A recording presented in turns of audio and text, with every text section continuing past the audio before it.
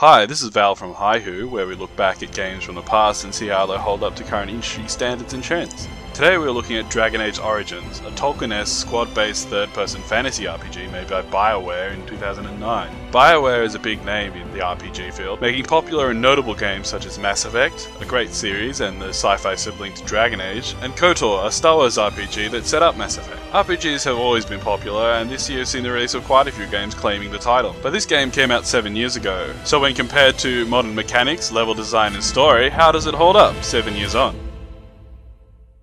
I'm going to say quite well. The game is very long, funny, and has a great story, with layers of lore you can delve into if you have the inclination. The game has some components that mar the experience, but I believe it is essential gaming for fans of fantasy RPGs. The combat, micromanagement, and menus may create a barrier for some players, and it is something that has been phased out in most modern games. I think that Origins has enough positive attributes that these issues can be overlooked. Just like playing any older game, at first you should allow yourself some time to get used to the amount of micromanagement and customization the game allows the player.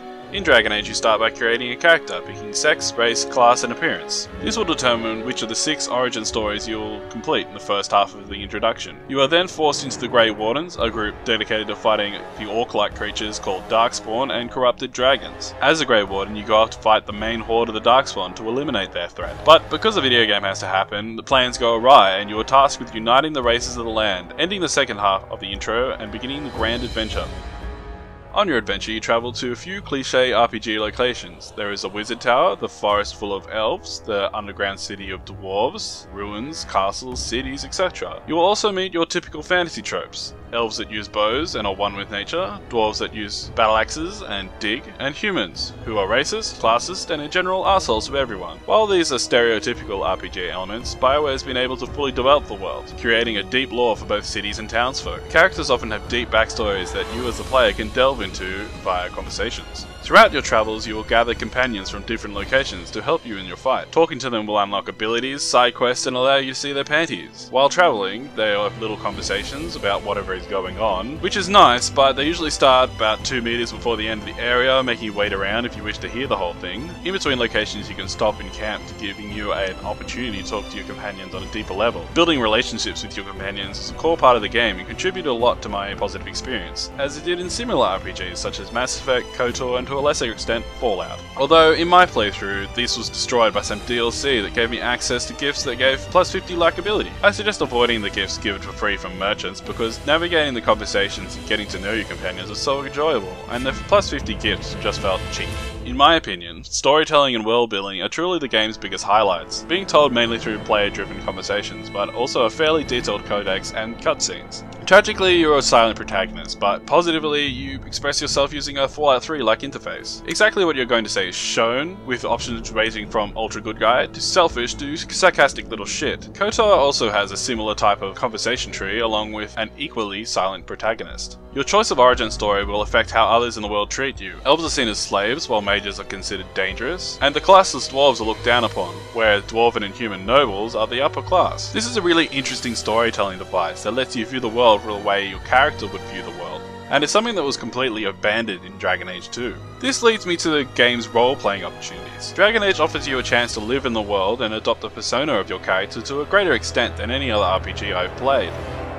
I was a female Dalish elf and played as though I was distrustful of humans, but civil to those who were polite to me and a dick to those who were not. I enjoyed being able to kick back with Alistair in the camp and talk shit, call out Liliana over her racist remarks, and tell a merchant who called me a knife ear to go get fucked without thinking about how it would affect the moral system within the game. Take Mass Effect, or to a lesser degree, Fallout 3 or New Vegas. Their binary moral system always felt to me as though you were picking between Mother Teresa or Mecha Hitler. And if you didn't max out the arbitrary good boy or bad boy points, you missed out, which results in making decisions based on which side you picked, rather than how your character would react to the situation. And yes, I know you can go neutral in Fallout, but who trusts neutral people?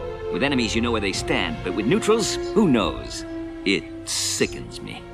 In terms of combat, it plays a lot like WoW, at least on PC. Controls are similar, if not identical. Right click to start auto attack, then punch buttons to do special moves or spells. You need to manage aggro, and armor influences how much threat is generated, just like WoW. Unlike WoW, you have 3 other characters you need to worry about, with their own abilities, strengths, and weaknesses. Most of the time they'll sort themselves out, but occasionally you'll get into a fight with a large number of baddies or a mini-boss, and it all goes to hell quite quickly. Even on medium difficulty I found my squad taking dirt naps in the opening moments of combat, resulting in game over, which wouldn't have been so bad, but the autosave is rubbish. Challenge is good and I appreciate it, but I don't want to have to replay the last half an hour worth of conversations or fights because I died fighting the last mob on the level. I tried going down to easy, but the difference in difficulty is astonishing. Fights became token, and more of a chore. I quickly became bored. I would have appreciated some middle ground. There is an option to go into the menus and alter the character's AI. There are a number of slots where you can input a situation and program how the character would respond, which would have been fantastic and solved all my problems. I would have felt like a medieval programmer, but unfortunately, there wasn't nearly enough spots to create any kind of usable AI.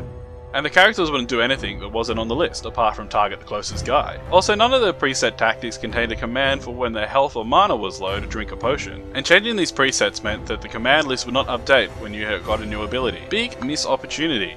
I found that pausing and then issuing commands, then unpausing was the only way forward. I started to approach combat like you would in KOTOR, only manually, which meant I had to learn all of my companions' abilities and work out plans of attack. This combat style grew on me as I progressed in the story and became more adept, but felt like I was exploiting something that the devs overlooked. I later found out that this is the way the game was intended to be played, and they just did a poor job of telling me. I enjoyed the tactical approach once I got used to it, but I don't think it would suit everyone, and will turn a lot of people off the game.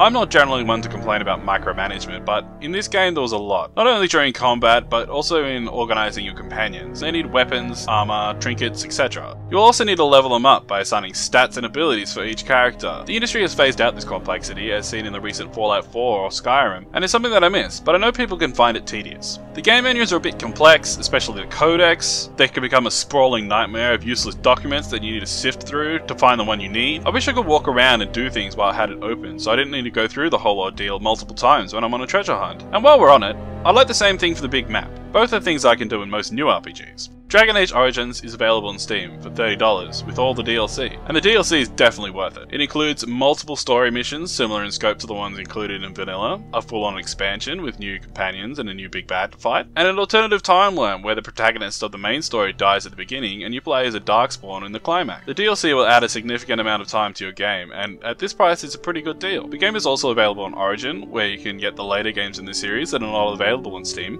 On Origin you can purchase the game for the same price as on Steam, but with only some of the DLC. You'll need to get the rest later. Or, and this is what I did and recommend you do, you can sign up for Origin Access, which is $7 a month and gives you access to the game, all of its DLC, as well as the others in the series, for just the subscription fee.